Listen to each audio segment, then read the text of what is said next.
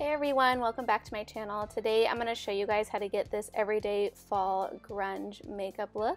So let's just get right into it. So first I'm going to prime my face with the Maybelline Instant Pore Eraser, and then I'm going to go ahead and dab some foundation on my face. I'm using the L'Oreal Infallible Pro Glow Foundation, and I'm just going to buff that in with a Real Techniques brush.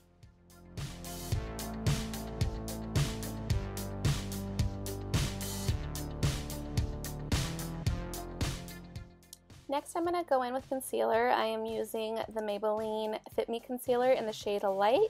I'm just going to go under my dark circles and highlight the high points of my face and cover up any blemishes, and go back in with that Real Techniques brush and just buff everything out.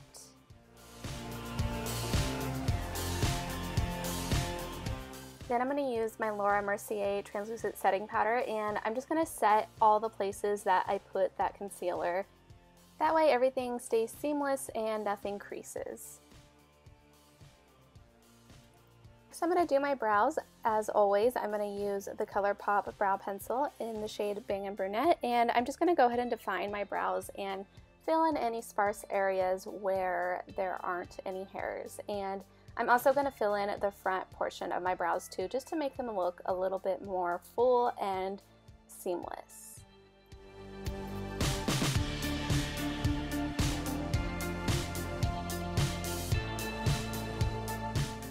Next, I'm going to carve out my brows with that concealer that I used earlier. I'm going to use the NYX Tinted Brow Mascara to set those hairs. After that, I'm going to prime my eyelids with the Urban Decay Primer Potion, and then go ahead and set my lid with the Ofra Buttercup eyeshadow.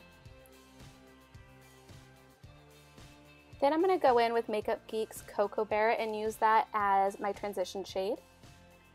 And I'm just going to go ahead and blend everything above the crease.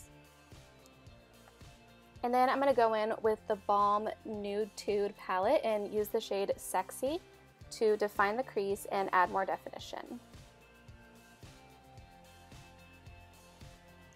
Next, I'm going to go in with the Ofra shadow in the shade Truffle, and I'm just going to go ahead and pack that over my lid. And then I'm also going to go in with the color Silly from the Balm palette, and I'm just going to pack that shadow all over the center of my lid.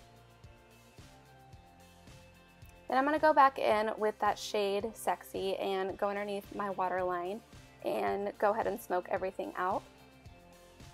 And then I'm going to go back in with Coco and blend everything out on the waterline and bring it up to the top. Next, I'm going to use the shades Sassy and Snobby and blend those together and use that for my inner corner and brow bone. Next, I'm going to take a burgundy eyeliner and line the top portion of my lid. And you can do a wing if you want, but I decided just to keep it simple today. And then next, I'm going to tightline my waterline with some black eyeliner. This is by the brand Hikari. And then I'm just going to smudge that out with a synthetic brush just to make everything a little bit more smoky and grungy. Next, I'm going to curl my lashes and use the Tarte Lights Camera Flashes Mascara to coat my lashes. And I'm going to make sure that I am packing that on pretty thickly because I want to make it more smoky and a little bit more grungy. After I coat my lashes, I'm also going to go back in with the eyelash curler to make it a little bit more messy, and then I'm going to coat my lashes once more. And then also coating my bottom lashes. And then next I'm going to take the Too Faced Chocolate Soleil bronzer. This is in the medium deep shade, and I'm just going to warm up the face with that bronzer.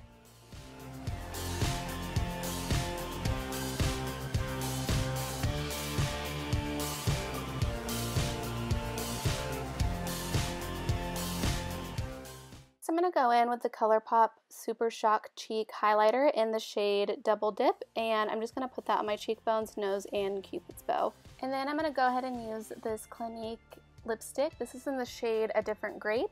You can pretty much use any lipstick you want, but I thought this darker, deeper shade would be perfect for the fall. Then I'm going to spray my face with some all-nighter setting spray, and that completes this look. I hope you guys liked this video. If you haven't already, please subscribe to my channel and give this video a thumbs up, and I will talk to you guys next time. Bye.